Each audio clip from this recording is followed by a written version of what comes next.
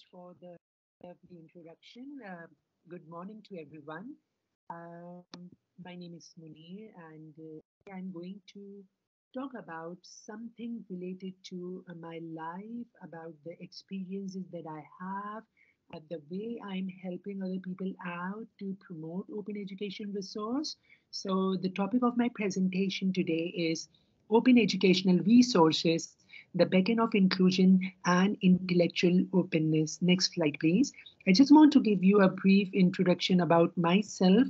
Um, I have completed my PhD in education with a concentration in human rights education as a part time student.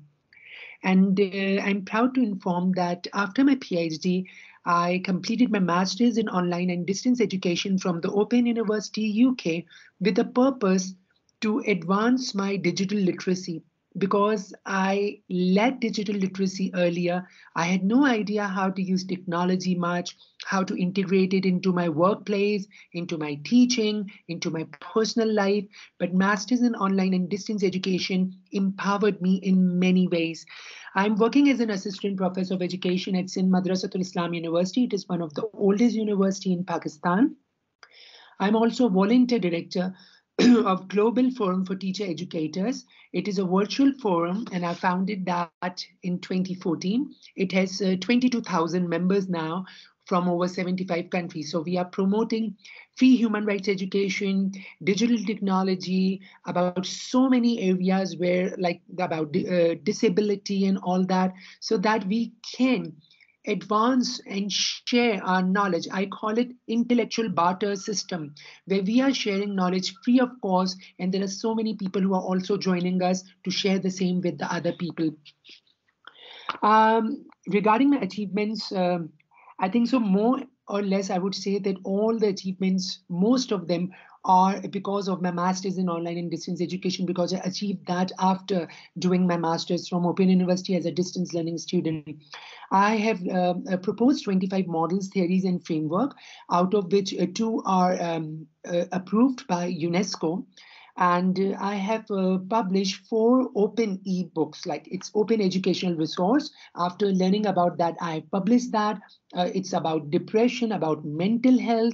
And now I'm working on 2 books. One is on the refugees narratives, and one is on the cooking book. It's about the recipes for elderly people and for those people who are disabled. So these are the things that I'm working on. I am right now at Open University UK under the Common Charles Wallace Fellowship from the British Council for a month. And previously, I was at Humboldt University. I also did a fellowship with Georg Eckert Institute. And I have done small, very small micro project with IRC USA, and recently about global citizenship education with UNESCO. And in 2023, for my work that I'm doing and for my model that's called Socio-Eco-Ethical Model of Human Rights Education, I got a Social Impact Award from the British Council. And recently in United Nations General Assembly, I've also shared my presentation. I was the convener over there. So I presented online about open educational resource, how it can help disabled community. Next slide, please. I'm not going to detail about this thing, but yes, I am teaching in Pakistan to the bachelor's, master's, and PhD students, particularly for the undergraduate students. I am now helping them out and guiding them how to integrate digital technology at their workplace when they will be becoming the teachers, because I am teaching future teachers and they don't have much idea about digital technology. We have a course available in Pakistan that is approved by Higher Education Commission, but we are authorized to add on new things. So I have added open educational resource about Creative Commons licenses, about how to design your own website for empowering other people. So many new things I have added on into that course. And I'm a member of different organization. You can see the list over here. Most of the things that I'm writing as open educational resource, I'm publishing it on Merlot. It's a State California University platform. I'm also publishing it on Zenodo these days. It's a European Union platform of open science. And I have done a few courses related to open educational resource, free courses online. And my last two publications are related to a theoretical perspective about, because the concept of open educational resources is very new in Pakistan. Now, if you have read something in the literature that it is a concept that is there already existing, so I would like to confirm, living in Pakistan for the last 41 years, that the concept is not clear. People don't have idea what open educational resources are. Next slide, please. So according to Creative Commons, as you know, that it says that there are 1.6 billion resources, but I feel that it is more than that. But I have a few questions that I always ask myself when I was even doing my master's over here. That are the resources that are available, are these resources available to everyone? So I would say no, especially from the context of Pakistan. People are not aware about open educational resource. And as you must be knowing that there are many research papers that are published as open, but it's not open. So if the students of mine or other universities want to access the papers that are free, so that's not available, the PDF copy. So certainly they have to like surpass that by using other websites. Um, and are these resources contextually accessible? The very important question, because I have read a few resources available online and it's developed by UK, Canadian, and USA scholars. But my question is, are these resources contextual in the cultural context, in the social context, and religious context? I would say we need more resources, grounded resources based on the resources that are available, but we need to develop more resources because I can't find much contextual resources available online, especially when we talk about the language translation. I not find much. I would say I haven't found resources in Urdu language that we talk about. And we have regional language, Sindhi, Balochi. We don't find any open educated resource at all. So if there are lots of resources being developed by developed countries, so I think so. This is also a question that the people who are living in the developing country should also be aware about open education resource, should also be engaged to develop resources in a contextual way. Adaptation is fine, but having something in the baseline from the context is very important. Are people informed about OER? As I said that uh, from the world perspective, I would say yeah, people are getting awareness about open education resource, and that's why now people are shifting towards AI. But I would say just go back to developing countries, and you might find a few countries who are working well, like India. But in Pakistan, I would say no. It's a very new concept, and I'm proud to inform that I have launched that concept at my workplace, and my students are now learning about it. They are developing resources. So, and I think that it should move beyond rather than it should be with me only. And our local resident part of OER movement, very important question. OER is not only for educated people. Any other person can also develop that. But are we looping these people? As I already mentioned in the beginning, I'm working on a recipe book, food recipe book. Now, in Pakistan, people are saying, you are crazy. Why are you working on that? I'm working because as people grow older, and when we talk about people who are disabled, their nutrition is very important. Now, people should know about which nutrient is good for them. So, I'm developing a recipe book by asking local people to be the part of this open educational resource. Now, people are refraining in Pakistan. No, we don't want to. We don't know what is this. Maybe we'll get into trouble. We need to first aware them, and we need to add local narratives. That's very important. And next slide, please. So you all know about this. I'm not going to detail that sustainable development goal. We all across the world, people are working on sustainable development goal. They want to achieve this and that by 2030. Certainly, it will take more time beyond that. But I would say that yeah, a sustainable development for that is focusing on quality education.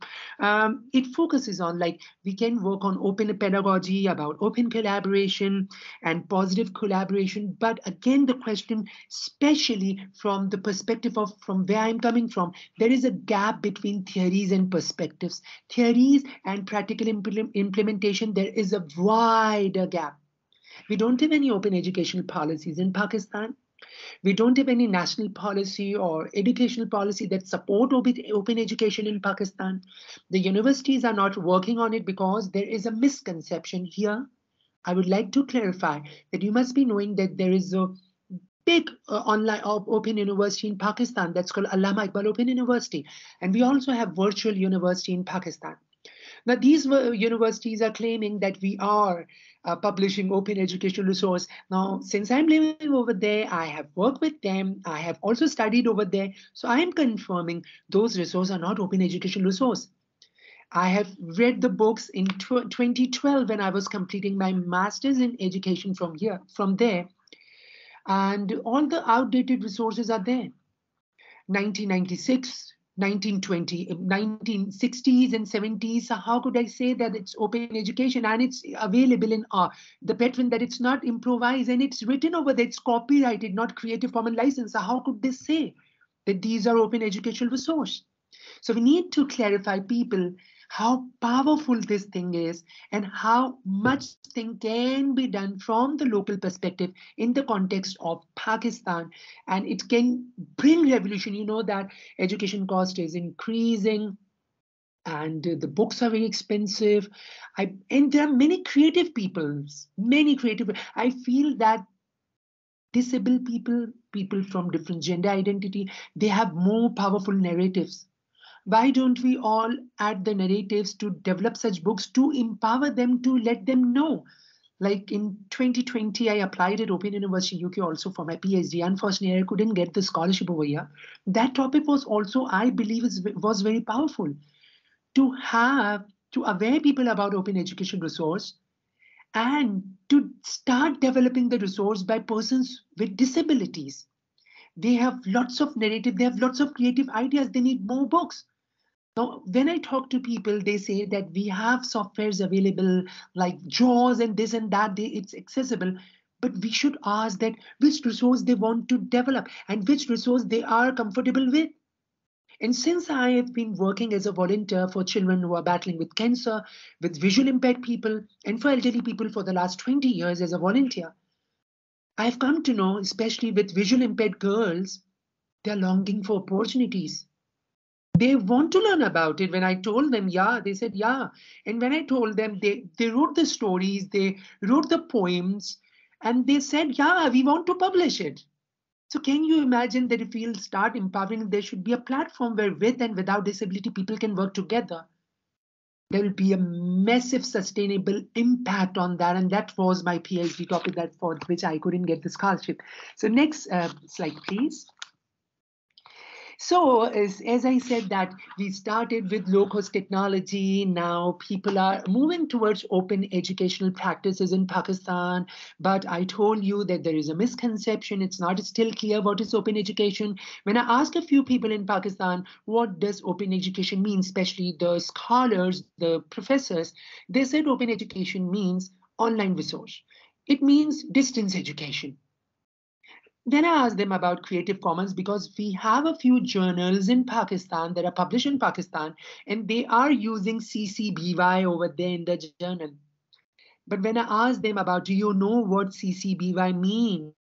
They said, yeah, it's Creative Commons. I said, do you know what are the different types of license and how we can adapt the resource as well?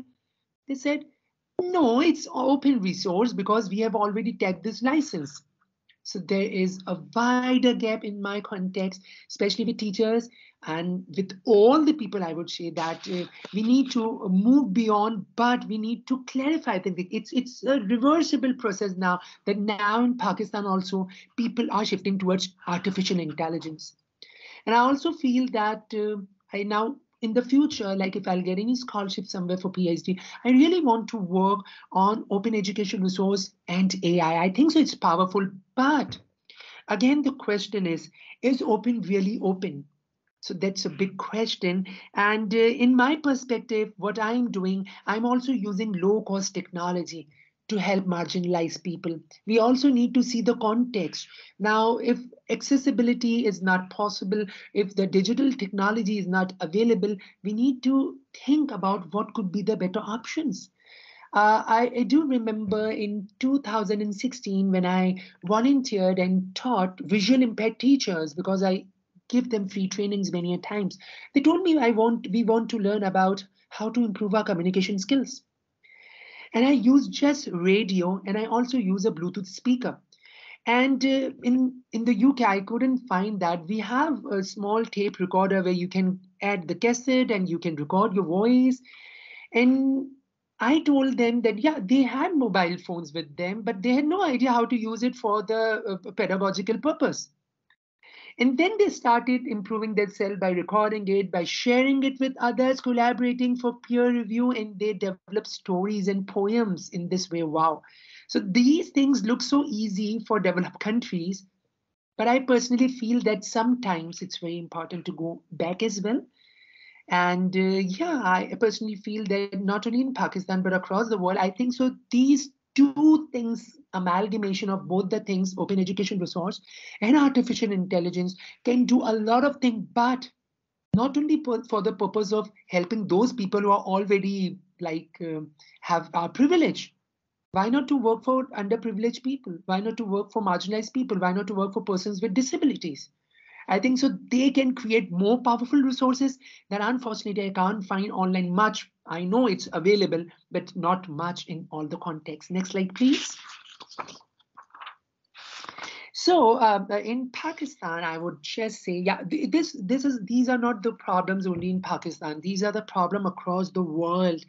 So there is the accessibility of resources problem. When I visited Humboldt University in 2019 for 15 days, I also found out there are a lot of German resources available over there. But when I discuss with people about the resources, those who are not studying at the university level, they don't have access to other resources. Like they have to get the ID and they have to pay to get the resources. So these are some challenges that they face, and driven towards the culture of passivity. Like in Pakistan especially, I would say that people are very happy if the resources are available in a plate. If we'll give them, they are happy.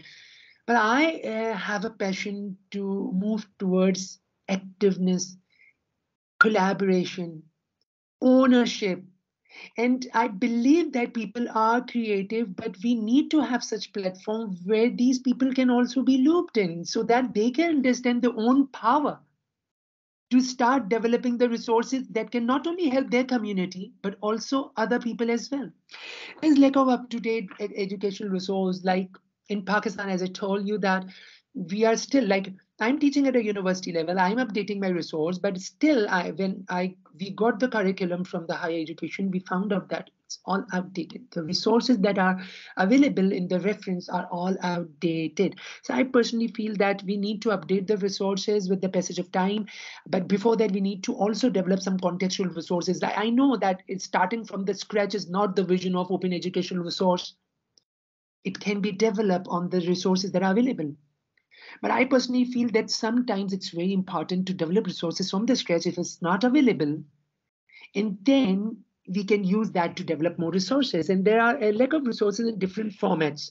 Like if you will say that the resources are available in PDF, and if it's in text format, if it's in the audio format, that's fine, it's fine. But it's not in my language. It's not in the regional language. And regarding the accessibility of format also, there are problems. Let me share a live example. Before coming over here, I took one volunteer session with visually impaired people in one of the organizations in Pakistan. And I told them, let me teach you about Creative Commons. Because I really want persons with visual impairment also to be the part of this community. So when we started accessing the website of Creative Commons to develop the web license, they faced a lot of problems with despite of using JAWS software, they were facing a lot of problems that I experienced. I was over there. I was observing that. So I know that very well that what was happening over there. There was a chaos. And at that time, I realized that, yeah, there are websites of universities, platforms available, resources are available in different formats, but still we need to have more accessible formats available. We need to direct them in a right way. We need to test all these things in order to get it accessible by most of the people. Like there are many organizations who claims that our resources are like downloaded by thousands of people. I have to inquire the how many people are disabled who have downloaded those resources and get benefit out of that. Are there narratives available where they are claiming that, yeah, we have used it in this way or that way? There will be a few in the world, not much. And I think so they are more powerful to work. Persons with disability, be it autistic people or any other disability, it's very good. Lack of collaboration and innovation. As I said, that if collaboration is not there, uh, it's useless. Open education resources based on collaboration. There is a concept in Pakistan that if I'm working on something I should not share with others, this is my work, and I'll publish it and get the money.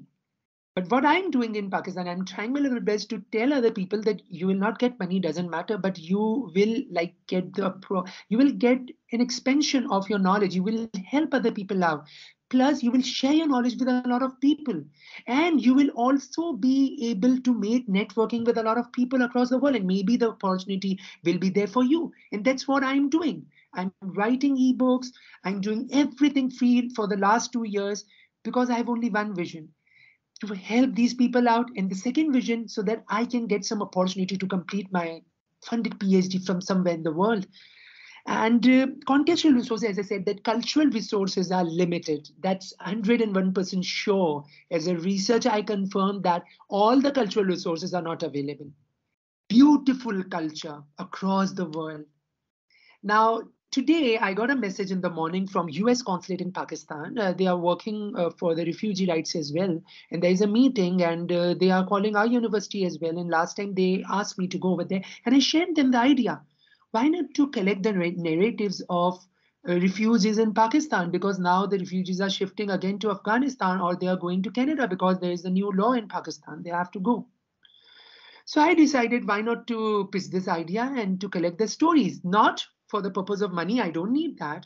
And I have not asked them to work on that. I have just pitched the idea to do this so that these narratives will be more powerful in the coming years ahead for so many people. So collaboration is lacking and narratives are lacking. I think so narratives, be it fragile narrative or other thing, it's powerful. When I worked on my first ebook while I was completing my master's in online and distance education, when I got the idea for the first time, because everything was new for me, using technology and all that. I started working on a book that's called Face of Depression. I started collecting the photos from people with consent that how depression looks like. But then I got an idea why not to collect the narrative so that other people can get the reflections after that. And now it's available online. That's called Silent Scream. That's a book about the stories of depression.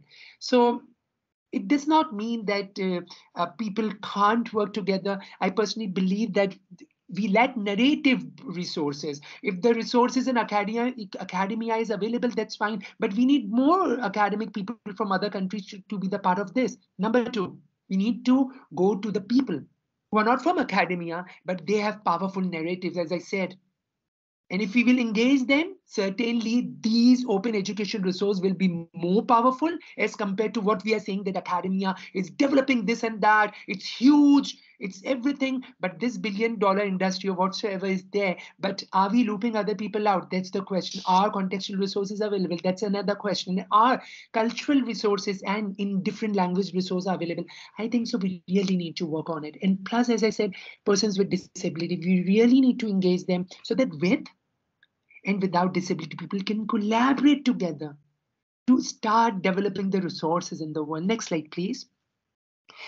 There are a few other challenges as well, like next slide. Like lack of awareness, as I said, that people are not aware. So it's really important to empower people, not only educated people from the academia. I feel that in the ground level also, we need to educate other people also out. If the people I'll find on the street and they have a powerful narrative, why are we not looping them into it?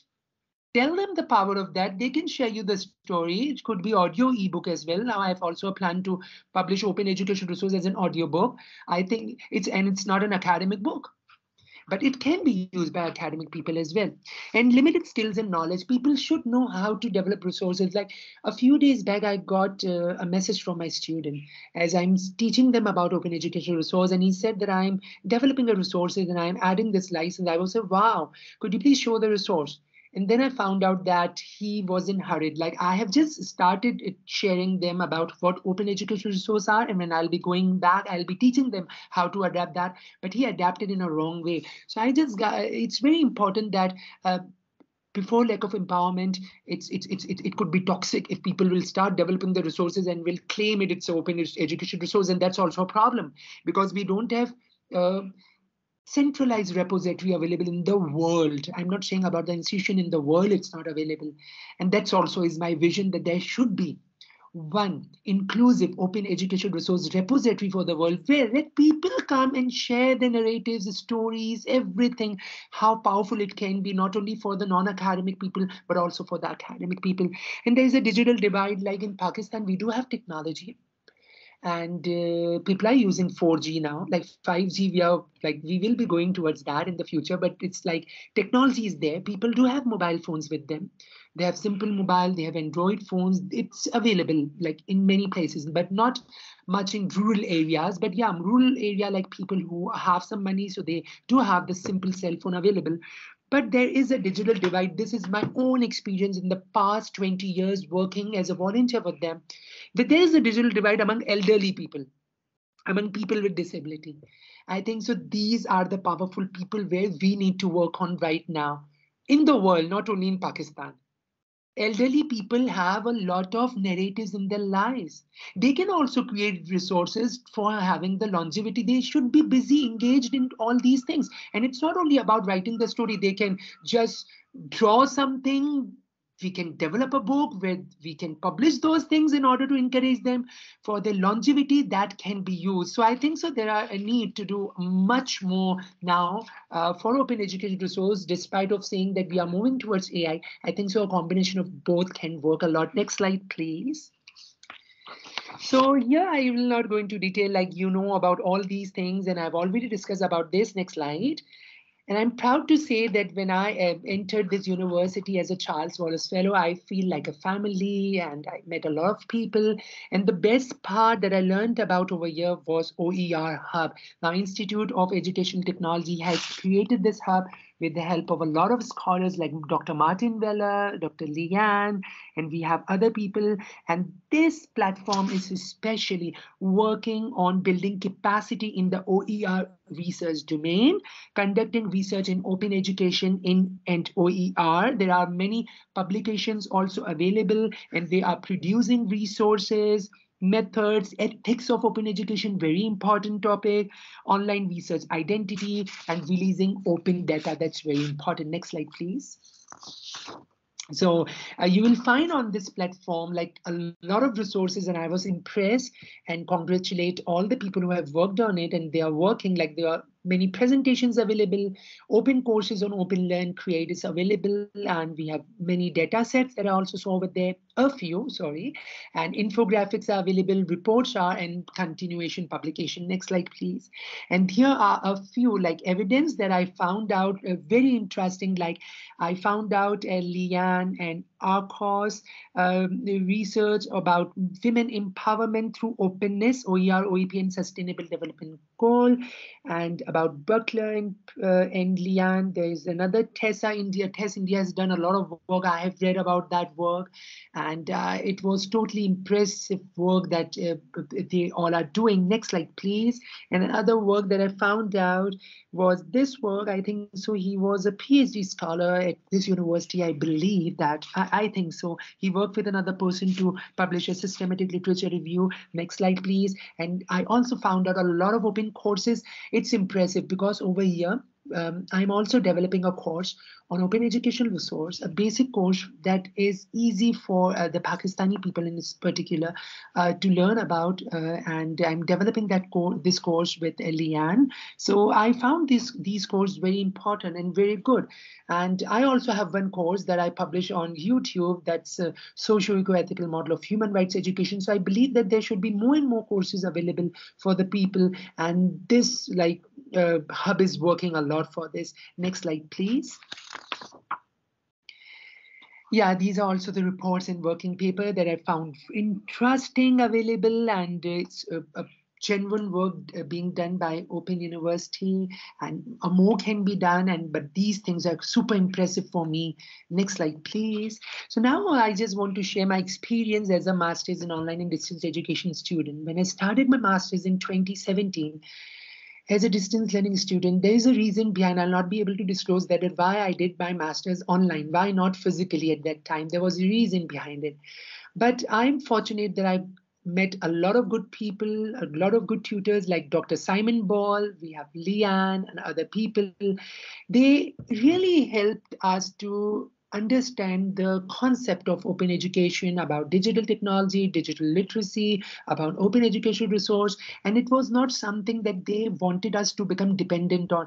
They wanted to shift our dependencies to independencies. So we got support, but in a limited way, so that we can also explore the potential of all these things. Like I never used, like I had a Twitter account earlier, but I never used that for the academic purpose earlier. But when I was studying over here, I was bound to use different platforms to collaborate with people academically, and I started doing that. And I think so that has really, really helped me not only to understand the power of open education, not only to understand the power of open education resources, but also to understand how these things can benefit people beyond the boundary, beyond the academia as well. And I started developing my website. I have my personal website available. I have my Global Forum website. And I would like to say, before doing my master's, I had only 100 to 200 members. And now I have 22,000 members. And it's all organic marketing and from 75 countries. So my journey as an open education, like as a student over here, was like I've tried my level best to raise the bar and represent Open University everywhere. As I said, I got British Council Award for Social Impact. I have 22 models and theories and framework. And everything that I'm doing is to represent my university as a loyal student of this university and now as a fellow, because Open University has really transformed me into a digital practitioner. That sometimes back to my workplace, people say that you are mad. Why are you working on this and that? Just work on earning more. And I said earning is fine, but with that, I think so intellectual earning is also very important. Intellectual barter system, as I mentioned in the beginning.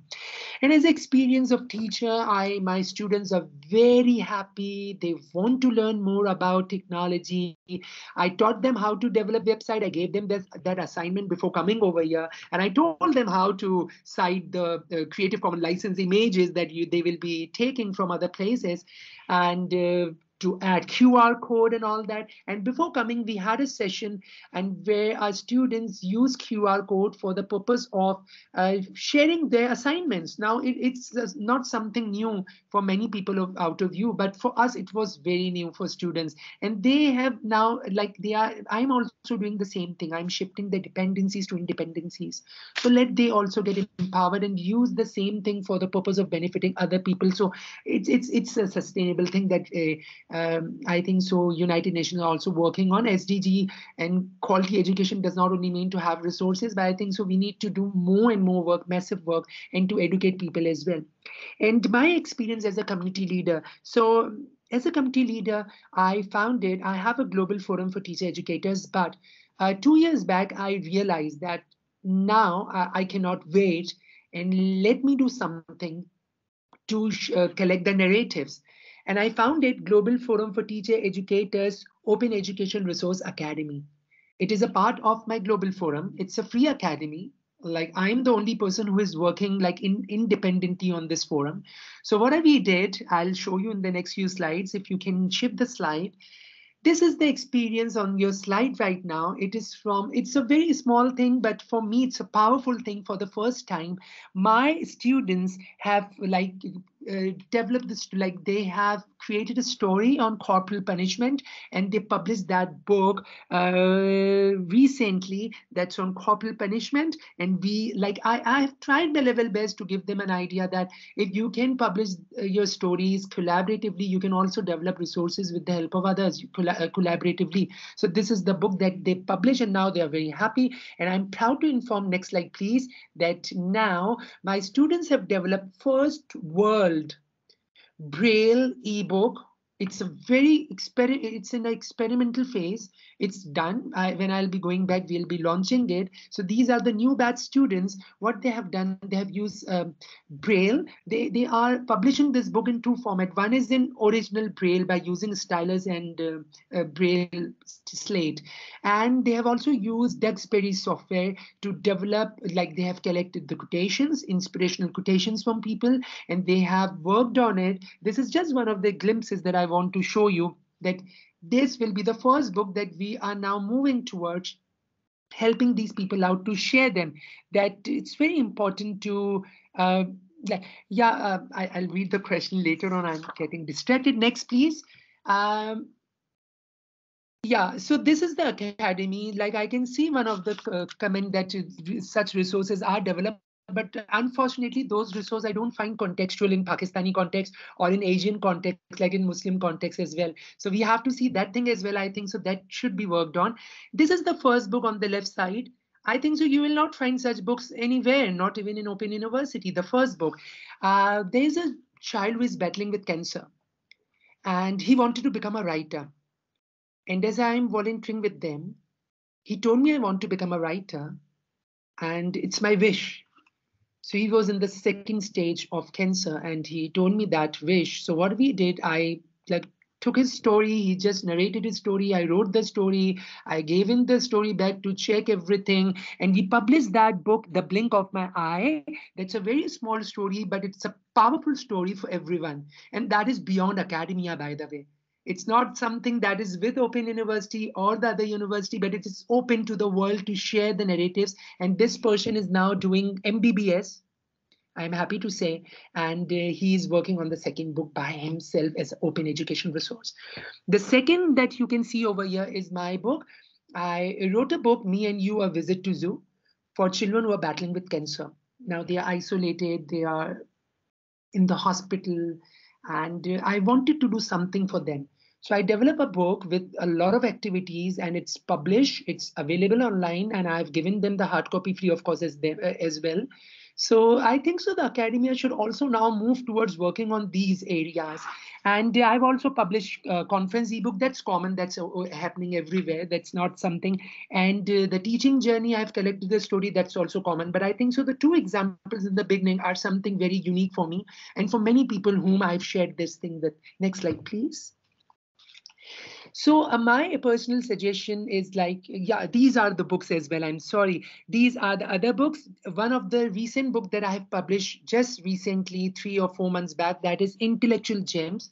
This is common, like the other universities are also working on. I have collected the stories from people, but it has a lot of diverse story about a woman whose child is from like have different gender and how she coped out of that, how she supported her child. There is a rape story of a person, Terry. She's my friend. She's living in US. So a lot of people have contributed a story. It's Intellectual Gem. And Intellectual Openness is a book that I started. It's the first developmental book in the world.